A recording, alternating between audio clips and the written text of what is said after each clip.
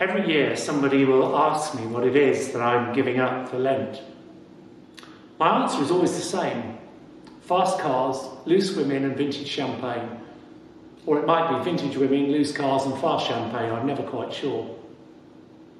My reply is deliberately light-hearted, partly because for most, Lent has become this byword for giving something up. And often it's something that, if we're honest with ourselves, we don't really find it that hard to go without. But what exactly are the origins of Lent?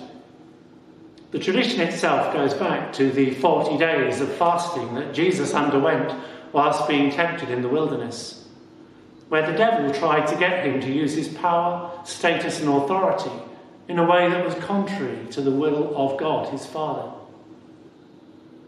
In the early church, the time leading up to Easter was also a time of fasting and preparation for those who were getting ready to be baptised.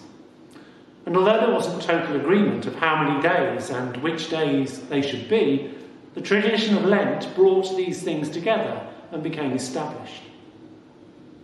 Fasting in biblical times was often accompanied by people sprinkling themselves with ashes. And so it became that on Ash Wednesday, those who were penitent, turning back to God, could receive the sign of the cross in ashes. Ashes often made by the burning of palm crosses like this one from the previous year.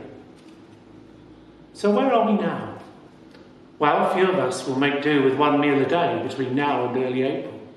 And the temptation is for Lent to be a time when we settle for denying ourselves chocolate, wine or biscuits. I'll leave you to decide how challenging those things are. But when we go back to Scripture, we find that the purpose of fasting is to attune and align ourselves more closely with God. And anything we choose to do should be done humbly and without show. In recent years, the Church has begun to discover that the journey of Lent might not just be about giving something up, but taking something up.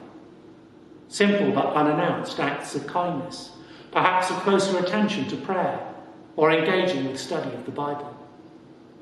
Because repentance means to turn back to God and to engage with things that can't always be seen or measured.